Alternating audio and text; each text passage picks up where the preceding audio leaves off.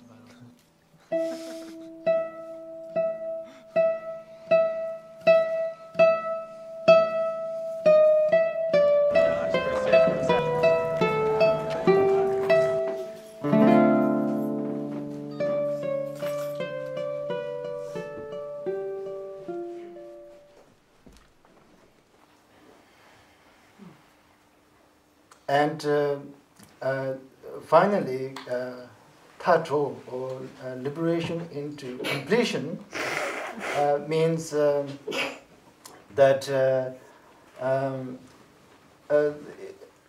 because of the intrinsic awareness, Rangjung Rigpa, intrinsic awareness, then whatever we experience in relation to 3 times, in terms of our past, in terms of our present experiences, and in terms of our future experiences, all of these experiences actually are taking place in some kind of like a primordial space. A primordial space and primordial time, so that the concept of 3 times, the concept of past, present, and future does not enter into it. So whenever something arises in the present time, for instance, or something arises in relation to the past or the future, becomes liberated into that state of primordial space, which is called liberation into the completion, state of completeness. And so the notion of self-liberation then has to be understood in relation to these 3 other forms of liberations that are spoken of. And these are sort of quite difficult concepts to understand, but I think it's worth mentioning them.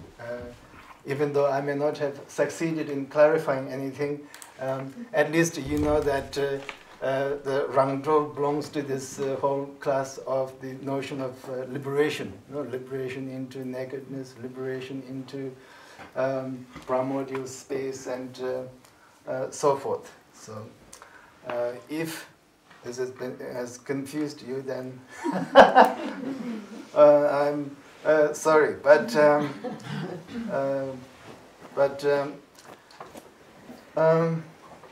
yeah. So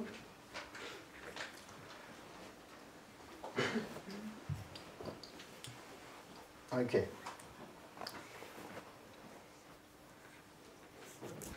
Now, in terms of Vipassana.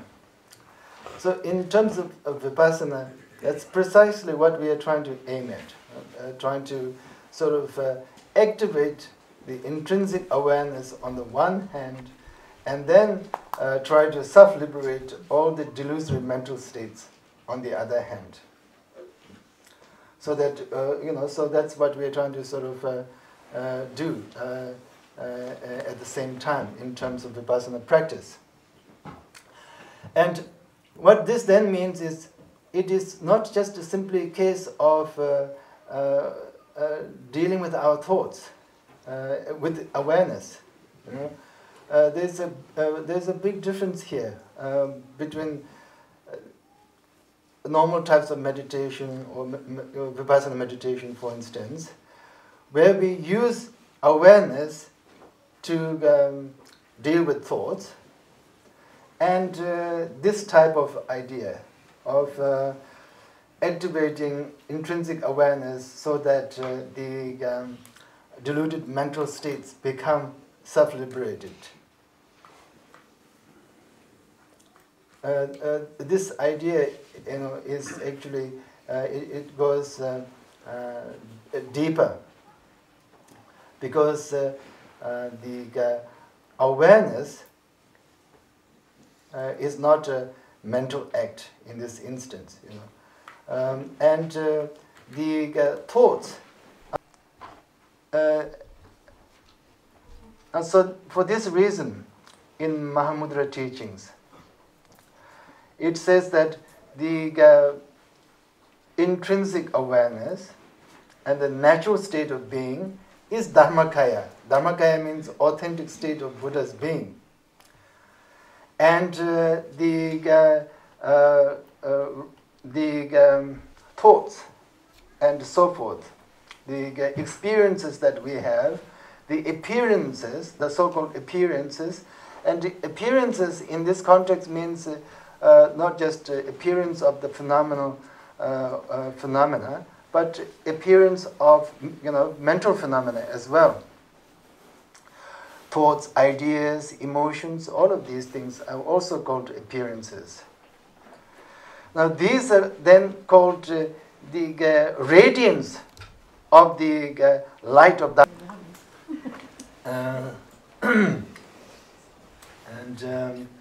and I'm sure who knows, maybe some are even missed,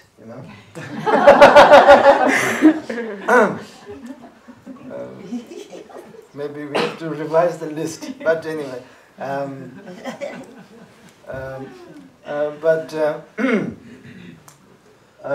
of course, the best known are the so-called 5 poisons.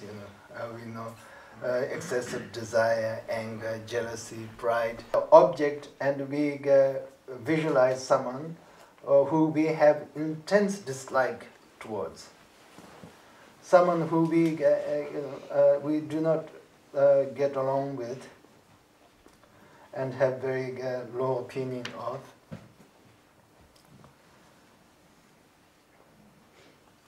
And then by thinking about, again, all the things that irritates us, or all the things that makes us angry about that person, we generate anger and allow ourselves to get angry.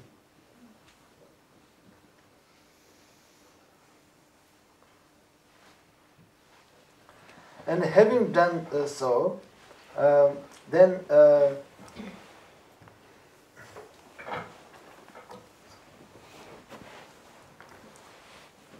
we can take a short, like a break from that, in terms of not break as in terms of meditation, but just some kind of a little bit of a break, and then go back to the object of love again, and then look at the object of hate, and then compare and contrast these two experiences and these two emotions, and again analyze and see, well, why are they different, and what is the difference.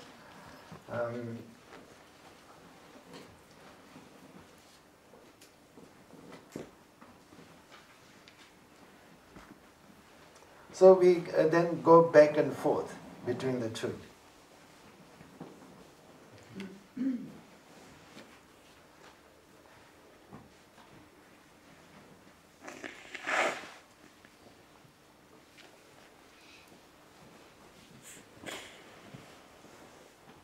What is it like having loving feelings, and what is it like to have this sort of hatred, or feeling of hostility.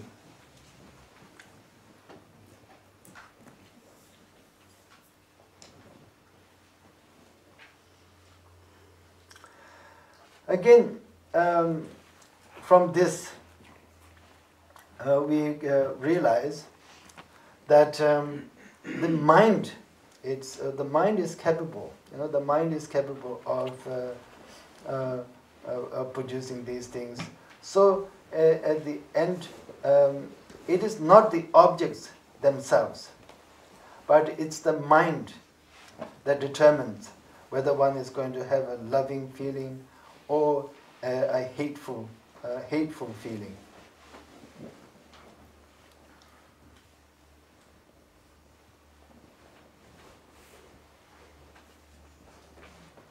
So this is also like an extension of what we were doing this morning. It's sort of trying to train ourselves in how the mind itself is actually an independent agent.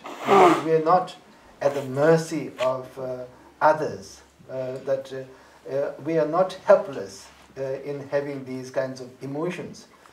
Emotions are not like toothaches or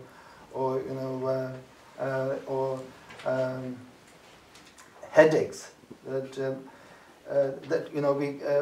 if we have a toothache, then we are going to have a toothache.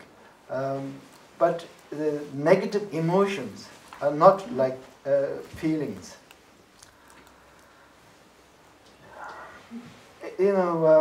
Feelings come with emotions, negative and positive emotions.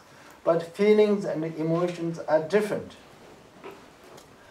So therefore, in this instance also, we can see how we, by thinking about the person, by thinking about all the things that brings about that kind of loving feeling or those hateful kind of revolting, sort of very uncomfortable, unpleasant feelings in us.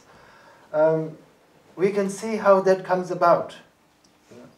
How, in other words, how even the body is responding in correspondence with our thinking pattern. And that's the thing. So we may think, oh, these feelings are already there. The body is actually reacting in this fashion. But we do not realize that by thinking about these things, then the body too then follows suit.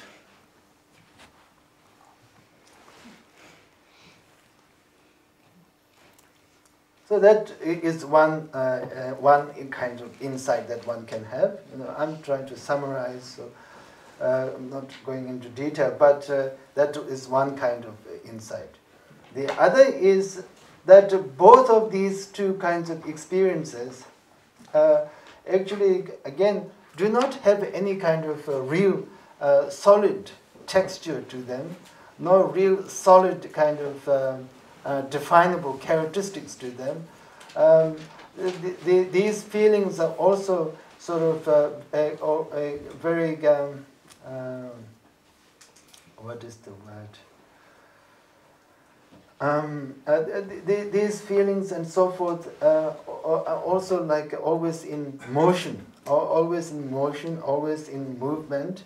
So they're not some kind of solid, inert kind of entities, but they are like they're always in movement, always in motion. So therefore, they're not substantial. And from Buddhist point of view, this is seen as a very useful insight to have, to realize that they're not substantial in itself can lift a huge burden off our shoulders. Because if they're not substantial, then their potential to do harm is greatly reduced. But if they're not substantial, if they're substantial, then their potential to do harm is that much greater. So if we can have first-hand experience in how transient they are, how quickly they change. For example, one moment one is thinking loving thoughts, and then suddenly, just by thinking differently, suddenly one has the opposite feelings and opposite emotions. So how quickly the whole thing can change, simply because the mind has changed. By changing the mind, by changing thinking patterns, then quickly the whole thing has changed. So by having this experience, then a huge burden is lifted, because it is non-substantial. Whether one has a loving family or loving feeling, or there's some kind of resentful and hateful kind of feeling towards someone.